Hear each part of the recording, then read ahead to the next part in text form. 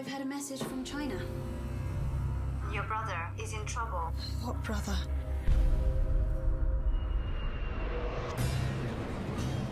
Does he know about me? Yes.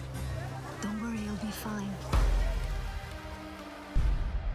Please, sister, help me. I have to advise you not to get involved with these people. You will need to change the evidence of all the witnesses. I will report you to the Chinese authorities and they will stop you. Your friends have been arrested. All of them. Look at what trouble you have caused me! Have you been using me? Please don't let them kill me.